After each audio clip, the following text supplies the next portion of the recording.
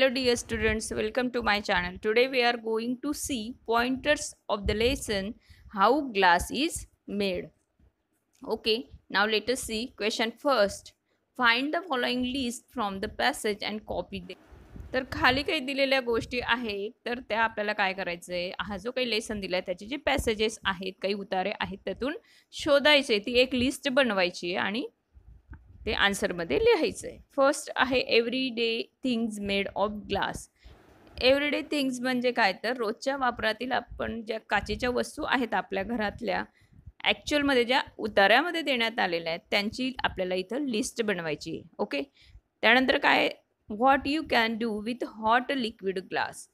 जेव्हा liquid glass जो काच असतो तो लिक्विड स्वरूपात असतो, द्रव रूपात असतो, तर व्हॉट यू कॅन डू, तर तुम्ही काय करू शकतात.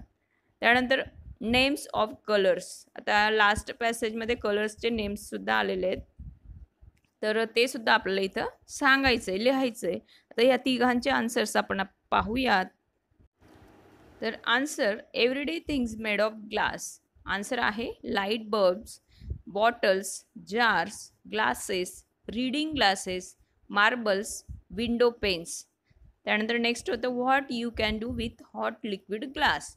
We can pour it, mould it, role it, press it और even blow it to make a variety of shapes. म्हणजेच आपण त्या लिक्विड ग्लासला ओतू शकतो, त्याला मोल्ड करू शकतो, आकार देऊ शकतो, रोल करू शकतो, प्रेस करू शकतो आणि त्याचबरोबर एक प्रकारे ब्लोसुद्धा करू शकतो. त्यानंतर नेक्स्ट होतं names of colours. Blue, violet, turquoise, ruby red, pink, ॲम्बर, orange, deep yellow, purple, ॲमेथिस्ट, dark green, black and white. Question number second, gauge the meaning of the following words from the passage. ह्या पॅसेजमध्ये हे काही words आलेले आहेत, जसे molten, transparent, इम्परमिवेबल, impart, recyclable. तर यांचं meaning आपल्याला शोधायचं आहे, त्यांचा अर्थ सांगायचा आहे. तर पहा, मोल्टन म्हणजे मेल्टेड, वितळलेले किंवा ओतीव. ट्रान्सपरंटचा अर्थ होतोय बाळांनो that you can see through, ज्यातून आपण आरपार असं पाहू शकतो, पारदर्शक. त्यानंतर थर्ड आहे इम्परमिएबल, म्हणजे not अलोईंग fluid to pass through, म्हणजे अभेद्य. त्यानंतर फोर्थ वर्ड आहे आपलं इम्पार्ट. इम्पार्ट म्हणजे to give a certain quality to something, एखाद्याला एखादी क्वालिटी देणे.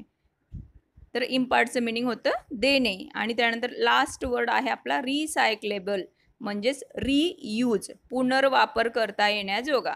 After that question third, write short notes on the following using suitable diagrams. तर खाली काही मुद्दे देण्यात आलेले आहेत आणि आपल्याला त्या मुद्द्यांवर आधारित शॉर्ट नोट्स लिहायच्या आहेत. तर ह्या क्वेश्चनमध्ये काय म्हटलं आहे त्यांनी, तर सुटेबल डायग्राम्स यूज करायचे आहेत, योग्य अशा डायग्राम्सचा यूज करून आपल्याला ह्या मुद्द्यांवर, ह्या पॉईंट्सवर आधारित शॉर्ट नोट्स लिहायच्या आहेत. फर्स्ट पॉईंट आहे हाऊ ग्लास इज मेड. तर आन्सर पाहूयात. तर विद्यार्थी मित्रांनो, आपल्याला डायग्रॅम म्हणजेच आकृती सांगितली होती, तर ग्लास कशा पद्धतीने बनवला जातो याची ही डायग्रॅम मी तुम्हाला इथं दिलेली आहे. जर तुम्हाला ती डायग्रॅम काढायची असेल तर शॉर्ट नोटमध्ये, तर ती तुम्ही काढू शकतात. तर ती पूर्ण प्रोसेस, ती प्रक्रिया कशा पद्धतीने होते, कोणकोणत्या वस्तूंचा वापर होतो, हे सगळं नावांसहित इथं या डायग्रॅममध्ये तुम्हाला दिलेलं दिसून येतं आहे. ओके, तर पहिल्या शॉर्ट नोटचं आन्सर आहे ते अशा पद्धतीने, glass is made by heating a mixture of clean white sand and chemicals like soda and lime. The mixture is heated in a furnace till it turns into hot liquid glass. When it cools down, it becomes stiff and hard. त्यानंतर आपली next short note आहे how glass is shaped. ग्लासला कशा पद्धतीने shape दिला जातो, आकार दिला जातो. तर त्याचाही आन्सर पहा. When liquid of glass is hot, it pours into molds and harden it to make articles of various shapes and sizes. Gobs of hot liquid glass can be blown into bottles, bulbs, glasses, and other objects. It can also be rolled out to make flat sheets of glass. In this way, glass is shaped. आणि third short note आहे आपली, some properties of glass म्हणजे काचेचे गुणधर्म यात आपल्याला लिहायचे आहेत. Glass has many useful properties. It is transparent, it is strong and hard, it is impermeable and doesn't get soggy or stain itself. Glass has no effect on the food, water, or other substances. It doesn't impart a smell or taste to them. It has a smooth surface so we can wash it easily. It looks beautiful. तर याचं ही diagram तुम्ही कशा पद्धतीने काढणार, तर आपल्याला तिथं फक्त प्रॉपर्टीज लिहायच्या आहेत, गुणधर्म लिहायचे आहेत. मग सेंटरमध्ये तुम्ही असं लिहू शकतात प्रॉपर्टीज ऑफ ग्लास आणि त्याच्या साईडला पूर्ण म्हणजे सर्क्युलर पोझिशनमध्ये असेल किंवा स्क्वेअर फॉर्ममध्ये असेल, तुम्ही ॲरो करून हे जे सगळे प्रॉपर्टीज आहेत वेगवेगळ्या, it is impermeable, it is strong, म्हणजे तुम्ही त्या प्रॉपर्टीज तिथं त्या बॉक्समध्ये किंवा त्या सर्कलमध्ये लिहू शकतात. After that, question number 4, find out how paper and plastic are recycled. म्हणजेच पेपर, कागद आणि प्लास्टिक, तुम्हाला तर माहितीच आहे प्लास्टिक, तर त्यांना रिसायकल्ड म्हणजे त्यांचा पुनर्वापर कशा पद्धतीने केला जातो हे आपल्याला फाइंड आउट करायचं आहे, शोधायचं आहे. तर त्याचंही आन्सर मी दिलेलं आहे, पाहूयात. तर पहा क्वेश्चन 4चा आन्सर आहे paper recycling. In paper recycling process collects the waste papers and separates into types and grades, then wash it to remove any film, glue, Inc and other contaminants using soapy water. Then in a large container it is mixed with water to create a pulp. The pulp pressed, dried and rolled into large thin sheets of recycled paper. Then the rolls are ready to be cut and used again for newspaper, books and notebooks. This is the process of paper recycling. तर पहा plastic रिसायकलिंगमध्ये काय काय केलं जातं. In plastic recycling they collects the waste plastic and do sorting of that waste plastic in different categories. After that they wash the plastic to remove impurities. Then they do shredding of that plastic. Then it is melted and extruded into new recycled plastic pellets. In this way, the plastic is recycled. Now question 5th. Prepare a poster each to urge people to A. Use glass carefully, handle glass with care आणि B. Recycle glass. तर अशा पद्धतीने तुम्हाला काय करायचं आहे, ए आणि बी दोन तुम्हाला सेंटेन्सेस देण्यात आलेले आहेत. तर त्यावर आधारित छान अशी पोस्टर्स तुम्हाला तयार करायची. म्हणजे काय, तुम्ही तिथे लिहू शकतात हँडल ग्लास विथ केअर. त्या पोस्टरमध्ये हेडिंग देऊ शकतात, त्याचबरोबर पिक्चर्सचा यूज करू शकतात, पिक्चर्स काढू शकतात. त्यानंतर रिसायकल ग्लास म्हणजे ग्लासचा पुनर्वापर. तर अशा पद्धतीने तुम्हाला काय करायचे आहे, पोस्टर्स प्रिपेअर करायचे, तयार करायचे. तर पहा त्यानंतर आपल्याला काही ग्रामर पार्ट इथं दिलेला आहे. व्हर्ब्स. व्हर्ब्स म्हणजे क्रियापदे. जनरली व्हर्बचं मिनिंग आपण असं घेतोय की कोणताही ॲक्शन वर्ड, म्हणजेच असा वर्ड जो आपल्याला काही ना काही कृती दाखवतोय, तो वर्ड त्या सेंटेन्समधलं व्हर्ब असतं. तर तेही योग्यच आहे, म्हणजे ते बरोबरच आहे. कोणत्याही सेंटेन्समधलं ॲक्शन वर्ड असेल तर ते व्हर्ब असतं. पण फक्त तेवढेच वर्ब्स असतात का, तेवढीच क्रियापदे असतात का, तर नाही. आता समजून घ्या, he is a clever boy आपण असं म्हटलं तर याच्यातलं व्हर्ब कोणतं आलंय, इज आलाय. तर इजमध्ये कोणते ॲक्शन दिसते तुम्हाला, तर नाही. तर अशाच पद्धतीने वेगवेगळ्या टाईप्सचे व्हर्ब्स आपण इथं पाहणार आहोत ह्या व्हिडिओद्वारे. आता वन बाय वन अगोदर आपण एक्झाम्पल्स घेतली ती पाहूयात. Right what the following do. खाली जे काही प्राण्यांची नावं आहेत आणि त्याचबरोबर पीपल, गर्ल्स अँड बॉईज हे नेम्स दिलेले आहेत. तर ते काय करतात तुम्हाला माहिती आहे का. मंकीज काय करतात, जम्प करतात, उड्या मारतात. टर्टल्स स्विम पाण्यामध्ये पोहू शकतात. लॉयन्स रोअर गर्जना करतात किंवा हंट शिकारही करतात. त्यानंतर पीपल. पीपल काय तर वॉक चालतात. कॅट्स पर्ल आणि गर्ल्स अँड बॉईज प्ले ते काय करतात, खेळतात. म्हणजे इथं वेगवेगळे ॲनिमल्स दाखवलेत. त्याचबरोबर मानवसुद्धा, म्हणजे पीपल आणि गर्ल्स बॉईज असंही म्हटलंय. तर प्रत्येकाच्या काय दाखवलं आहेत त्यांनी, ॲक्शन्स कृती दाखवलेल्या आहेत. आणि काय म्हटलंय पुढे, you may have used words like jump, walk, swim, Hunt, row or, per, play etcetera to complete the above sentences. हो, तर हे जे वरचे काही सेंटेन्स आहेत ते सेंटेन्सेस कंप्लीट करण्यासाठी आपण ॲक्शन वर्ड्स यूज केलेत. All these words show action, आणि हे सगळे वर्ड्स आपल्याला काय दाखवत आहेत, त्यांची कृती दाखवत आहेत, ॲक्शन दाखवत आहेत. सच words R non as verbs. तर जनरली हे सगळ्यांनाच माहिती आहे, we call verbs to the action words. तर अशाच ह्या ॲक्शन्स वर्डला वर्ब्स म्हटलं जातं, क्रियापदे म्हटलं जातं. A verb is a word or a group of words that shows action. आता एक सुंदर अशी छोटीशी डेफिनेशन इथं तयार होते, व्याख्या तयार होते. A verb is a word or a group of words that shows action. For example, pour, mould, role, press और ब्लो. तर असे वेगवेगळे हे सगळे काय आहेत, तर ॲक्शन वर्ड्स आहेत. पुढे काय म्हटलंय त्यांनी, can you think of some verbs that we use very often. अगदी नेहमी रोजच्या जीवनात आपण असेच काही ॲक्शन वर्ड्सचा यूज करत असतो, म्हणजेच वर्बचा यूज करत असतो.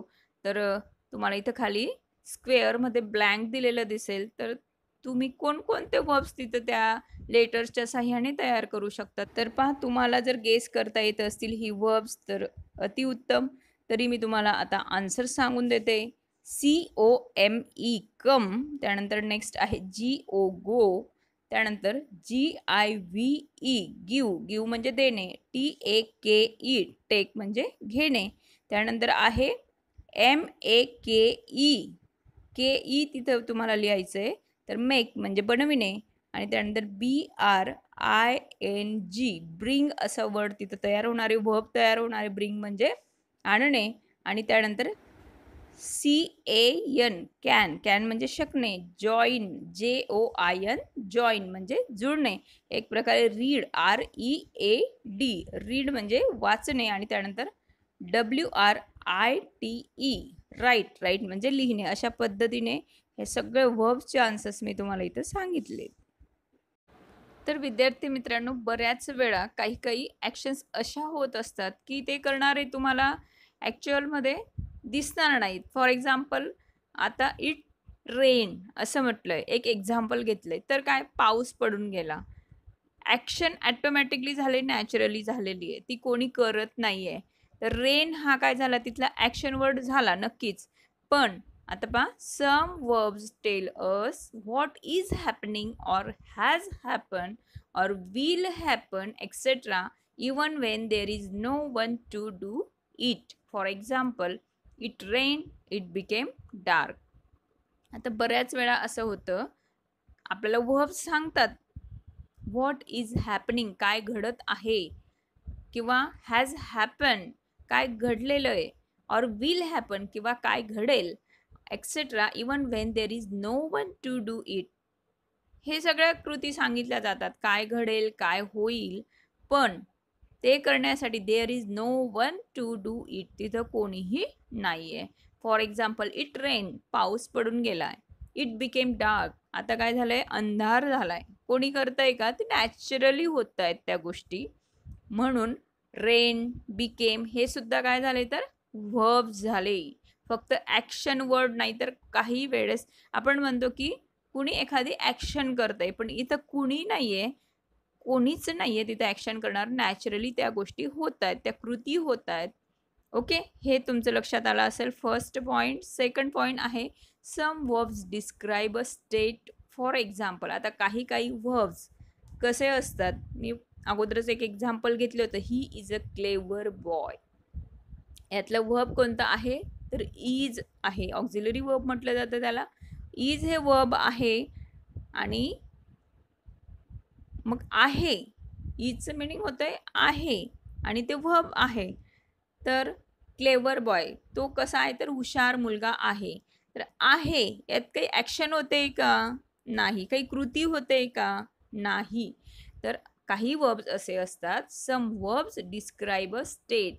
काही वर्ब्स आपल्याला स्टेट म्हणजे काय, तर स्थिती दर्शवतात.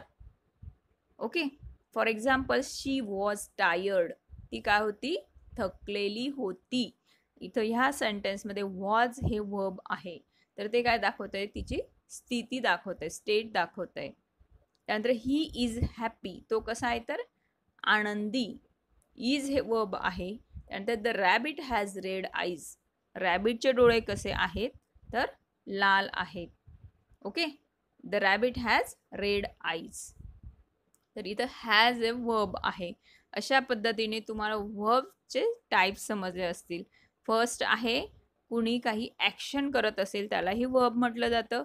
सेकंड आहे ॲक्शन करणारा कुणी नाही, ते नॅचरली ॲक्शन्स होत आहेत पण ॲक्शन आहे, त्या ॲक्शनला सुद्धा वर्ब म्हटलं जातं. आणि थर्ड आहे तर असं वर्ब असतं की ते फक्त स्टेट दर्शवतं, म्हणजे स्थिती दर्शवतंय, कुणाची तरी अवस्था स्थिती ते आपल्याला सांगत असतं, त्याला सुद्धा वर्ब म्हटलं जातं. तर पहा लास्टला काय म्हटलंय त्यांनी, a sentence usually contains one or more verbs. प्रत्येक सेंटेन्समध्ये एक किंवा एकापेक्षा जास्त वर्बचा यूज केलेला असतो. A sentence with a verb expresses a complete thought or idea. पूर्ण असा विचार, पूर्ण अशी कल्पना या वर्बच्या माध्यमातून आपण एक्सप्रेस करत असतो.